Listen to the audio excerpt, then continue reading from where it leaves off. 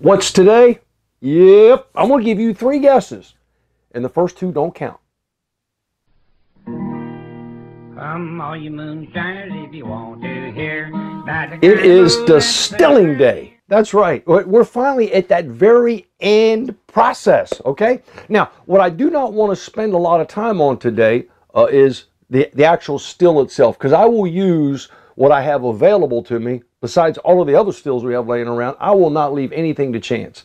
So I've got that fully automated Genio 50-liter still, and I'm going to use that. So this will not be a video about that still in particular, with the exception of you seeing me operate the darn thing. You know, that's just a given. But this thing is amazing. You know, it's fully automated. It comes with its own filter. You know, it cleans itself. It does all that stuff. All right. But aside from that, this is our sweet potato vodka mash. And yes, it's all clarified. I was gone for the weekend, so I gave it a couple of extra days. That's not going to hurt it, okay? Matter of fact, it can only make it better. So everything is settled out to the bottom. When I moved it this morning, it's really, really sensitive, so it's really, really light. I had a cloud that developed in the bottom here, and I'm going to have to let that settle out again, but I've got to move this because we are going to move next door into the man cave. And the reason we're going into the man cave is, well, first, it's a little cleaner, yeah, and I got a lot more headroom because that Genio still is close to about 9 foot tall. So I've got to do that. I've got my parrot ready because, of course, we're going to track the proof as we do our production. And I'm just so excited. I can't wait to get started. It'll take me a few minutes to get set up, but of course, you won't have to watch all of that. I'll have it over there and everything already done. I'll siphon all of this, and I'll siphon the other 6.8 gallon bucket that I have into the still in preparation and get this thing going. Now, a good program note. Mike wrote in. Mike, thanks. Mike and I have been friends for years, and Mike wrote in, and we both laughed. We were laughing out loud, okay? Remember, I used the term, or I was the explanation of what I use for fining agents. Clarifying, fining, same thing. And I was using Kisasol, 1 ounce, and 3 ounces of chitosan or chitosan, however you wanted to pronounce it. And Mike pointed out to me that, believe it or not, we looked it up, and the correct pronunciation of this is chitosan. So there you go. You call it chitosan, chitosan, or chitosan. I really don't care. It's all the same thing. But the actual correct pronunciation is chitosan. So I have learned something new. Now, Mike also offered a tip that he has used throughout his distilling practice as well. And what he described was that he uses the whole number at the end of the gravity. I'll give you an example. If your starting gravity is like 1.050, he says that 505 represents, in general, the number of days he anticipates that it will take to ferment. And so, or another example, if it's 1.070, the 7 to him indicates the number of days he anticipates a full fermentation to complete. And I was like, that is really interesting. So I went back and looked at all of my records, and guess what? As a general rule of thumb, that has kind of held true. There are some exceptions, so please, you could use that as a guide. So if your initial gravity is 1.040, you can expect it to ferment in about 4 days. All right? And that's just another indicator on the more fermentable sugars you have, meaning the higher gravity, the longer it's going to take. Remember, it goes back to that analogy we used about the sliders on the plate. If I set you down with 3 sliders, you can gobble them up. If I set you down with 12 sliders on a plate, it takes you a little longer. Well, yeast react the same way. The more you give them, the longer it's going to take for them in order to get through all of that. So therefore, more fermentable sugars equals more days of the fermentation process. So Mike, thanks for sending that in. We really do appreciate that. And now I have shared that with everybody else. Let's get to distilling. You know it. Yep. We've got this thing all set up. Now all I'm gonna do, I'm gonna go through pure alcohol rectification, just 95% ABV, standard head collection. Yes. No tails cut. I'm not going to cut. I'm not going to pull. You can tell this thing. I'm just not going to pull tails. Use charcoal filtration. Yes. Is there a batch in the boiler? It's going to ask you just so it doesn't fire up when it's dry. And there we go. Batch is heating up. So I'll let that thing run on its own. And now we'll check back in from time to time so you can hear it. I'll check back in after a little while and kind of give you an update on what's going on. It's going to take a little while for this to heat up. And then, again, this is not a video about the still. This is a video about the product. And can't wait to get this sweet potato vodka done. I just want to give you a quick update because everybody doesn't have a G-still. These things are pretty amazing. They're very expensive, but they're pretty amazing because it's fully automated.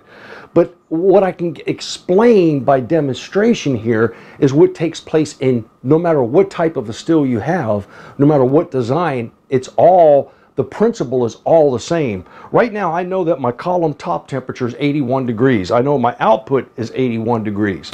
Of course, I don't have any output yet. My batch temperature in the kettle is 178. Okay. Again, it's the tachometer, remember? My stabilization temperature right now is 82. That's just a given right now. That doesn't matter yet. But the bottom of my column is only 146.6. So what does that tell me? And this is after about 26 minutes or so of heat up. That tells me that my kettle is right now hotter than my column. So what am I waiting on? Yes, the system does this on its own, but I'm waiting for it to balance. It'll do it by itself, but we need the kettle temperature and the column temperature to almost equalize. And that's what's taking place. So I know that my column temperature is low, but the bottom of my column is in the mid, and my kettle temperature is really high. It kind of lends itself to that. Remember that analogy we used before about tracking kettle temperature?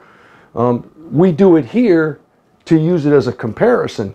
But if that was the only temperature we were tracking, it really doesn't tell you anything. It's like driving a car using the tachometer. We're running really well right now. And I just wanted to show you this. You can see my column top temperature is still 90.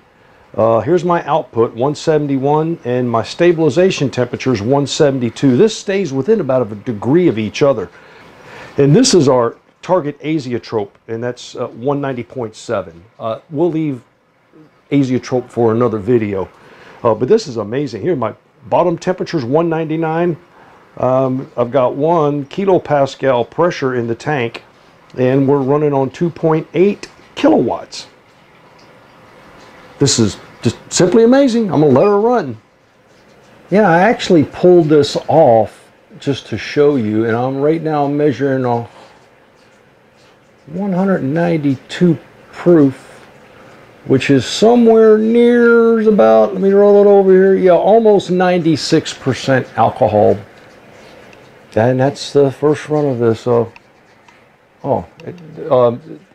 We don't have smell-o-vision. A really, really rich, good, sweet potato vodka.